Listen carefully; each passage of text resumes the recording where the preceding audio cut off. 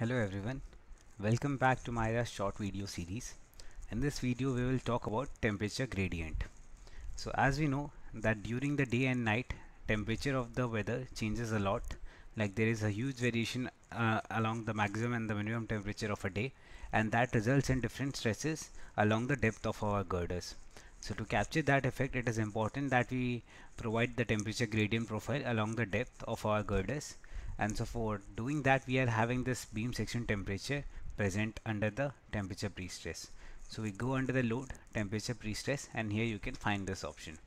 So the very first step is to define the load cases. So you can see I'm having this temperature gradient positive and negative load cases defined. We just give the name over here, and from here you can select the type, that is temperature gradient. We do that and click on OK. So in this manner I've defined the two load cases, and now I'll go under the beam section temperature. We select the temperature gradient positive, and here after selecting PSC composite, since it is a steel composite bridge, hence I have selected this option. I check on the apply by code provision and we use this 3 dot option. So we have recently incorporated these codal provisions.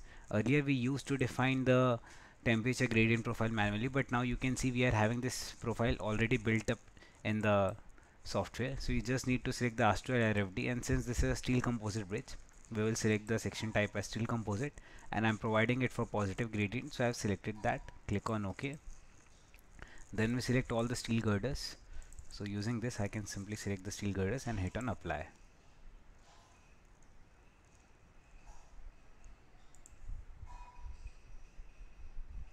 So the profile has been defined for all the girders. In the same manner we'll do it for the negative profile as well. We give the load case, and this 3 dots I will select the temperature gradient profile as negative.